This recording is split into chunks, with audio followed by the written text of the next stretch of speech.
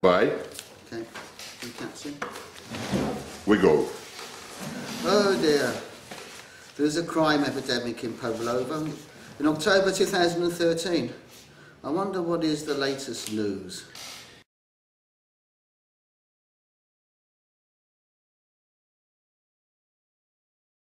In 2013, Pavlova, a small East European country, is seeking EU membership to bring economic development to the country.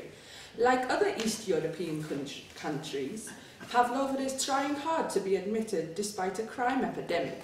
Oh dear. Pavlova has been long rejected by the EU because of reports of overwhelming violent crime and corruption. Over 10% of the population is in prison, with uncontrollable gang and sexual hardship, and almost no humanitarian standards. Oh dear, dear.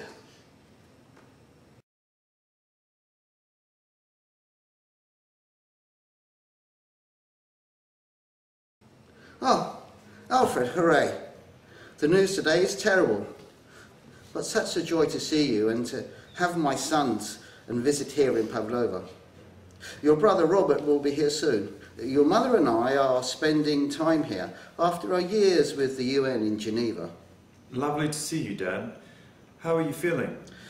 With the Pavlova crime news, terrible, but at 82, I'm a bit thoughtful.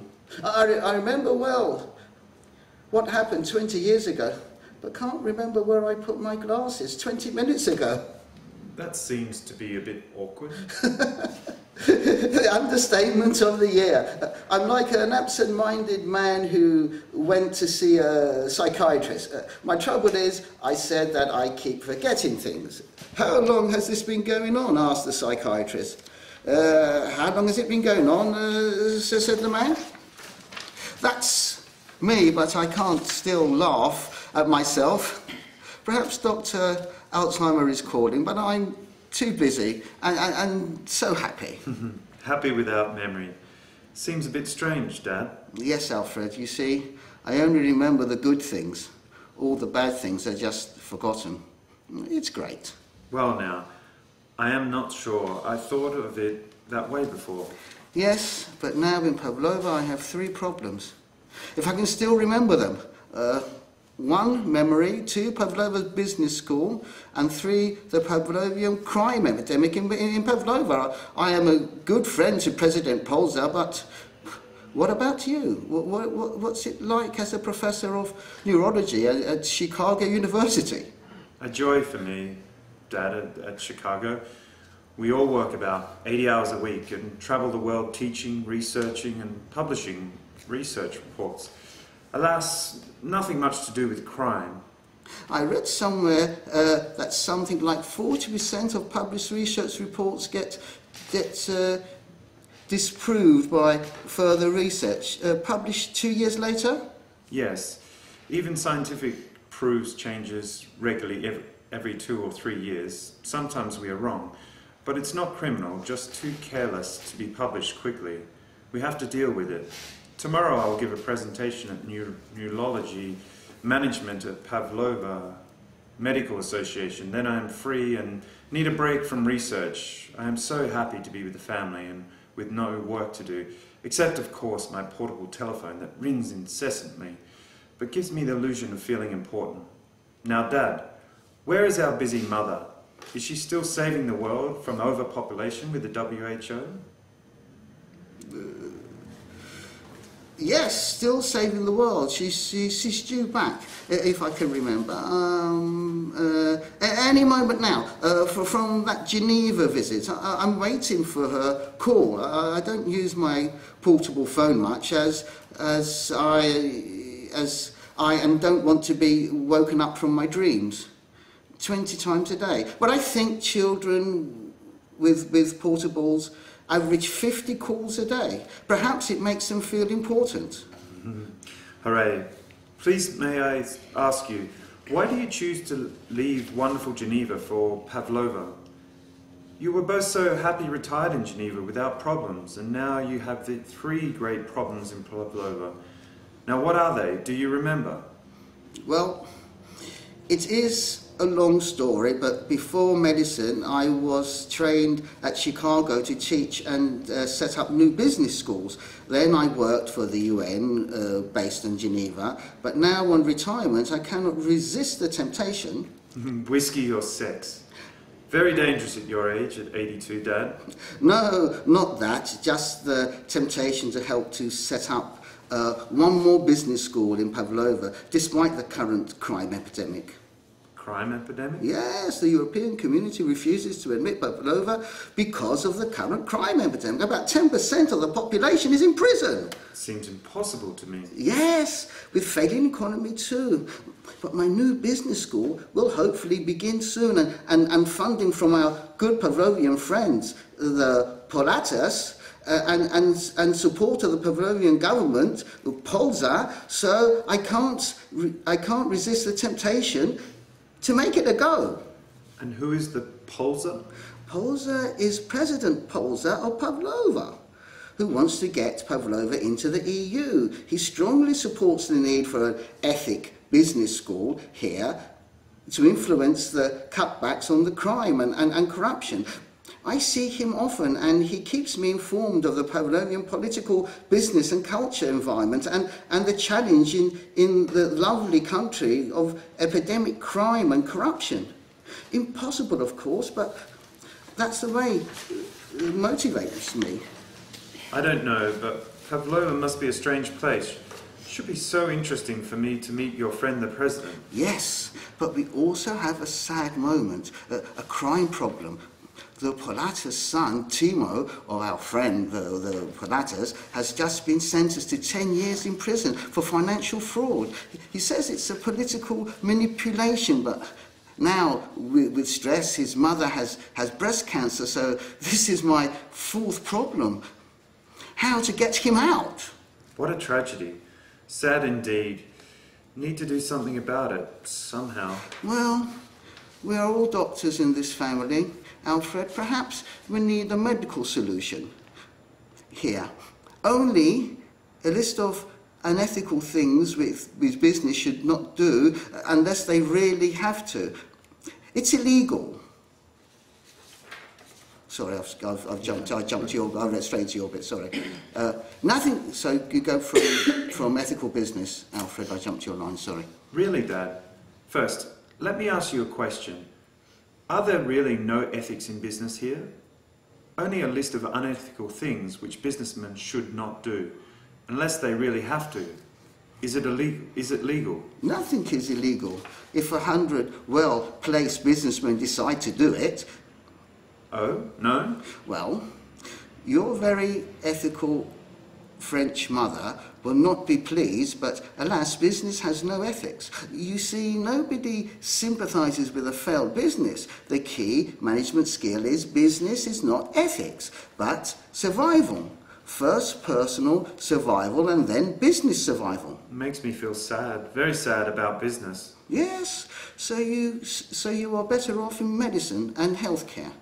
Until, of course, either lawyers give you a hard time for a mistake, they will call it deliberate malpractice and pursue the patients to sue you for compensation in millions with huge fees for them. They tempt people with the plan. We sue for you, and if we don't win, no fee, no pay. This is a bit hard to resist. Not very ethical, but I would call it irresistible. But not yet relevant in my case. Yet.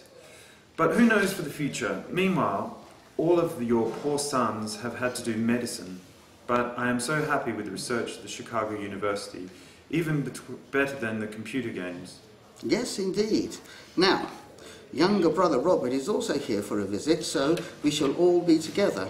He is in London training in general medical practice. He is very sceptical about medicine and everything. He is still not sure where to go next and what to do with his life just now. He is here in Pavlova for a few days, researching Pavlovan healthcare and even thinking of doing a possible MBA with me in my new school. He thinks he might even enjoy a bit of crime and corruption. I wonder if you feel just a bit guilty, Dad.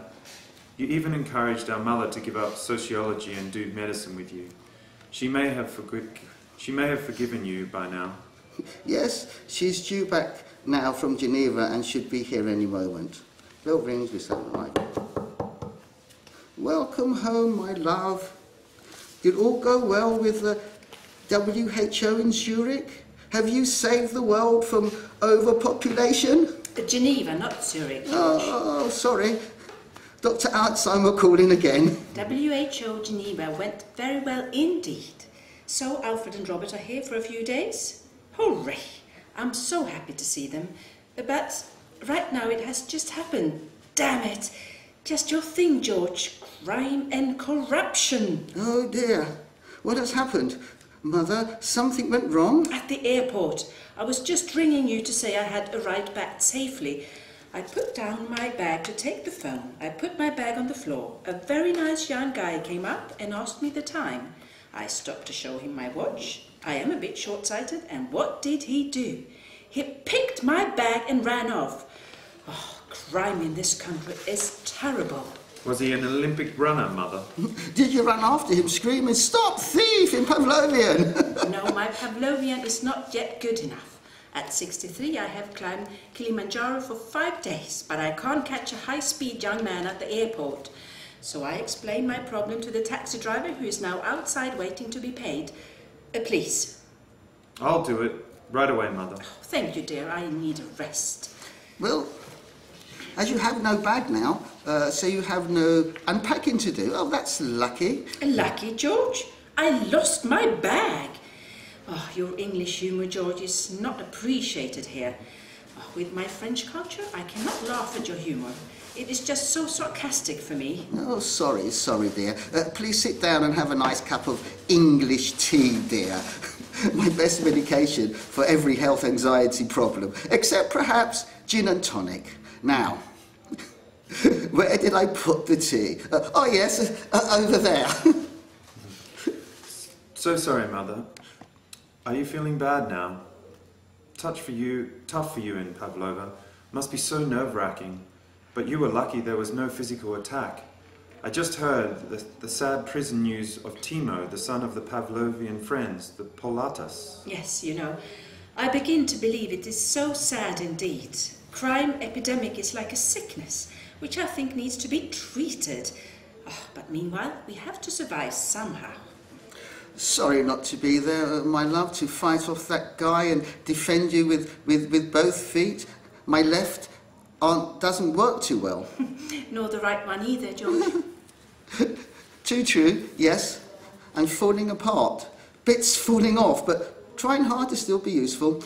I think something must be done about crime here in Pavlova. My project for a new business school is almost impossible without control of violent crime. But of course, I don't get too excited about peanut corruption. With a discreet reward under the table to be sure official paperwork gets processed in time. Oh, and here is the news.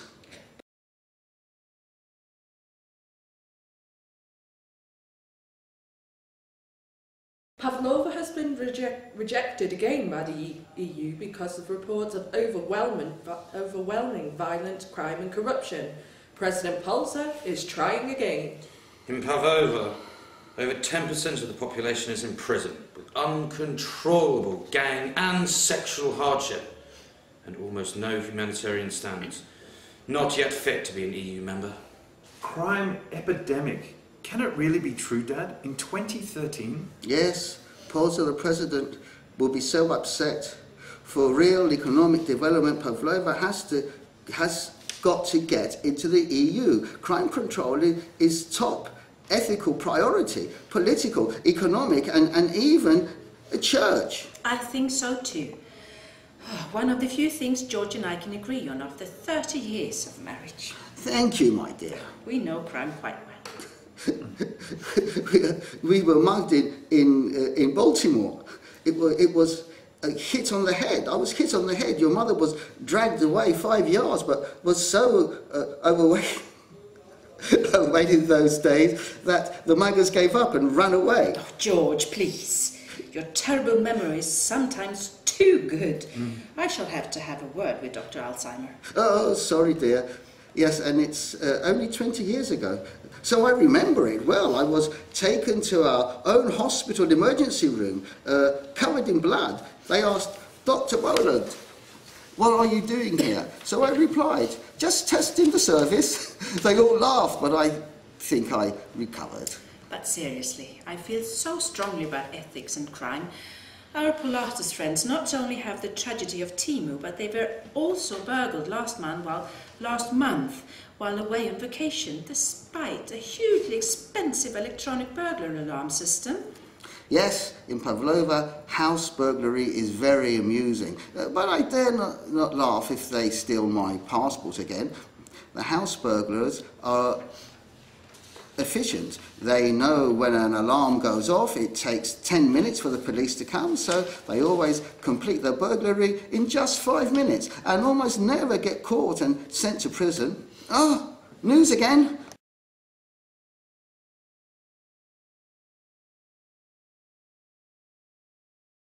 The prison experience seems to motivate more crime than prevent it. So many released prisoners are back inside within a year. President Pavlova says that great efforts for crime prevention and control are made by the police, Christian and feudal religions, probation officials, education, social service, internet, Facebook, Twitter, etc. Are Pavlovan prisons becoming excellent training centres to encourage more rather than less crime? In Pavlova, crime prevention and control efforts all seem to fail. Can President Pavlova do anything about it?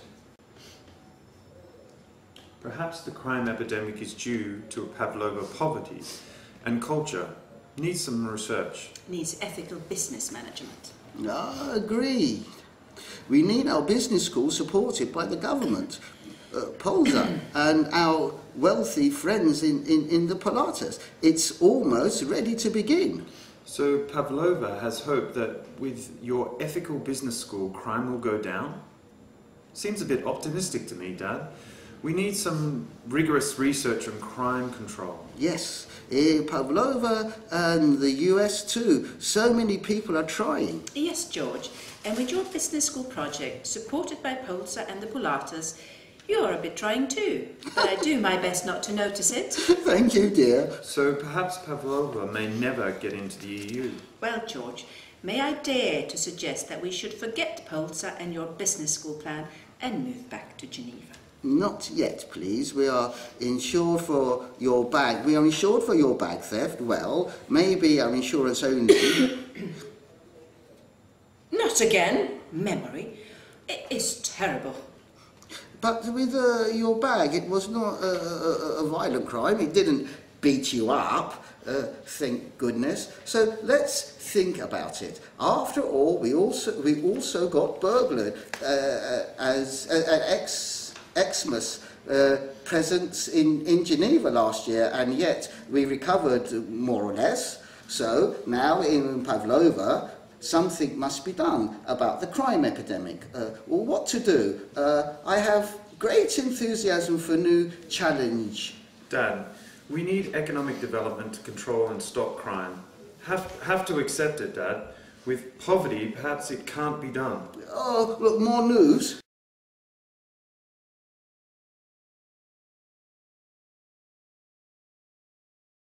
This epidemic crime crisis has severe negative effects on family, business, politics and economic development. Hence the urgent need for President Pavlova to find a new solution.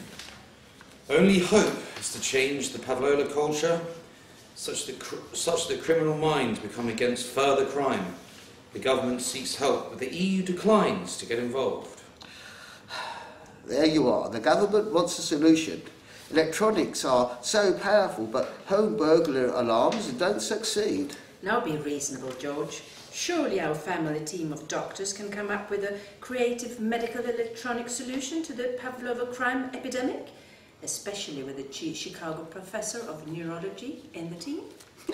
Why not a sort of EBS, electronic brain stimulation against crime? Why not? I must go and see Polza to get the government's reaction. We need a creative solution. I love your enthusiasm, George, but with great age your memory is getting worse. We need to change to an ethical business in Pavlova. Can we change your brain too, George? Not today, please. I'm very doubtful about EBS, but I could mention the potential for a medical electronic crime control in my Pavlova medical presentation tomorrow. But you know, EBS has been researched for so many years with poor progress. Despite deep brain stimulation studies at Oxford and Cambridge universities, with only limited positive results. But perhaps there's a need now for a new creative solution. New creative solution? Let me test your creativity, Alfred. Ready? No, but oh well. Yes, dear. Here it is. My creativity test. The bath is full of water. Now choose. Will you empty it with a bucket, a tablespoon or a teaspoon? Oh dear, do I have to decide now? Yes. A bucket, of course, no problem. And you, George? A bucket, of course. Of course. What's the answer, please? Why are you laughing, Eliza? For creativity. Always look for another alternative. None of those. Just take out the bath plug. Oh dear, thank you, Eliza. Be careful.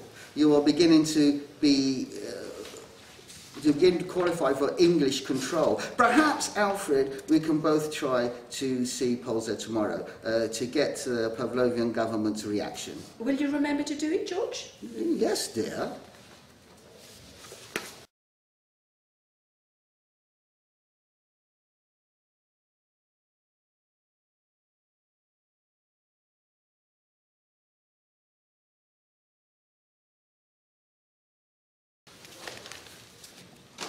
So kind of you to see us, President Polza.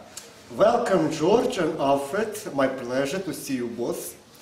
How are you? How are the plans for our Pavlova Business School going? The school, oh yes, very well. We hope to open the first MBA program soon. Excellent. My hope is that it will help me with ethical business management, the crime epidemic, and our efforts for admission to the EU. That is what we want to talk about today. The government seeks new solutions for crime control. Yes, indeed. I'm trying so hard. We think we have an idea which may interest you. Excellent. What do you suggest? Research. A medical solution, Polza. Medical? Is that possible? Medications. A new drug. A new all-powerful anti-crime virus medication. No, not pills. We suggest research into EBS, electronic brain stimulation, to take away the motivation for crime. Your reactions? Brain stimulation. Oh dear. No. The political leaders in Pavlova would never agree to that. Why not? No. In Pavlova, we never interfere with the brain. It might do terrible harm and even change the politics. Prison is very tough punishment, but necessary to deter crime punishment, not treatment. Brain change not in our constitution, not democratic, against United Nations human rights is inhuman. Your prisons are a bit inhuman too, yes, but we keep that very secret. We don't want to offend the EU and affect our admission. Yes, but we don't publish it. With EBS, you could release prisoners back safely into society and save so much cash. What would business think? Save cash sounds good. Appeals to me. Release prisoners, oh no. Business would be scared of EBS. No. No ethical in business to risk brain damage.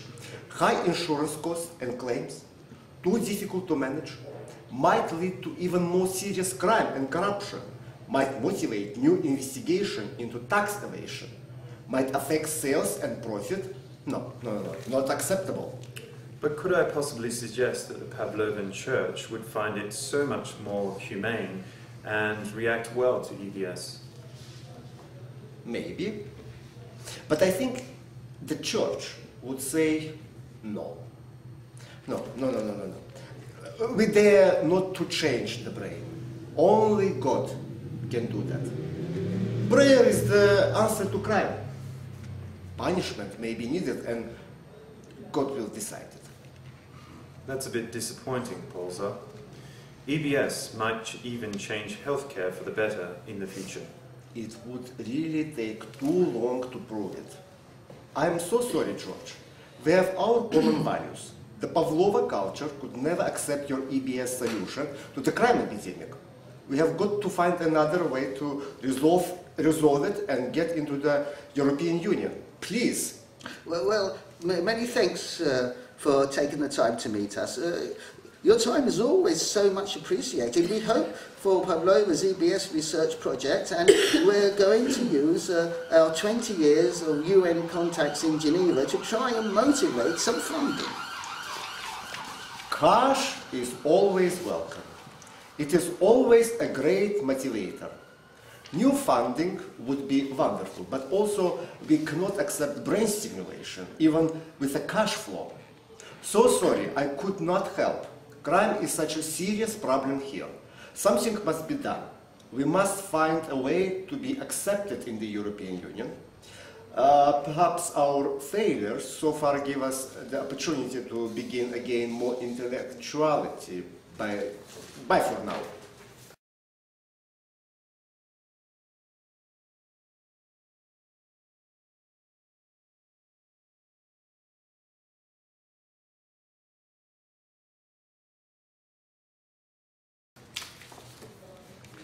Robert has arrived. So, sorry, Eliza, the meeting with President Polza was a failure for now. Alfred is giving his presentation, and you're with us, Robert. Robert, I'm so glad you have come to see us in Pavlova, my dear. Yes, just for a few days to be with you. I'm curious about the medical care in Eastern Europe, and also I want to hear about Dad's and the new business school. Set some exciting new possibilities. Yes, indeed. An ethical business school to help resolve the crime epidemic. We suggested EBS, electronic brain stimulation, to Polza in the government. He was kind yet very, very negative. Agreed. The EBS idea is impossible, Dad. With my London experience, I am very skeptical about crime control in tough environments. EBS seems to be just a dream. You're getting a bit old, Dad. But wait a moment, Robert. I agree with your dad. Crime control is now our Pavlova problem. On a personal level, Timo, the son of our good Pavlova friends, is in prison, suffering. With EBS, we might get him out. Why not be open to a medical solution to crime?